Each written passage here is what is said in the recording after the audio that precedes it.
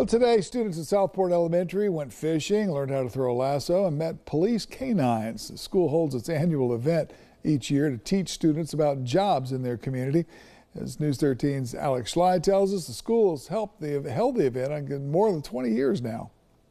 Southport Elementary held its annual Celebration of Learning event. The event is intended to educate students through in-person experiences. Well, we went to go see horses, we went fishing, and we got taught how you should always wear your buckle, seatbelt. 28 different businesses and emergency personnel attended the event, each of which taught students a different skill. Local leaders from across Bay County taught students skills from how to lasso a cow to how to reel in a fish. We had these little reels, I don't know what they're called, fishing lines, and we got to throw them, and then there was a little fish and we could reel back in. Southport Elementary Principal Todd Harless says the event is also a time for students to get to know their community leaders. A lot of times, you know, they may see that police car speeding down the road with the lights on, and you know they see the fire truck going down, you know, heading towards a fire.